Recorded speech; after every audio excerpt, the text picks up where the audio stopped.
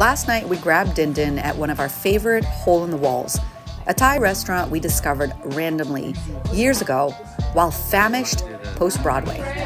I know that sounds like we're the actors, but we're merely the family that's always in search of good food.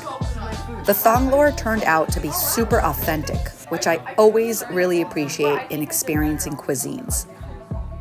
It came complete with Thai musical background and golden goblets you essentially become royalty drinking out of, and of course the never disappointing iced tea, which will keep you up an entire night. Then there was this, an appetizer that was as great visually as it was on the taste buds, which even comes served with edible flowers. Note to self, order those for my next charcuterie board. Our meal included drunken noodles, lemongrass soup, and one of the highlights of this place, sticky rice, which need be ordered separately and comes in its own little box. The best part though, their desserts. Truly unique and guaranteed to raise your blood sugar, but also leave you with chronic daydreams of its flavors.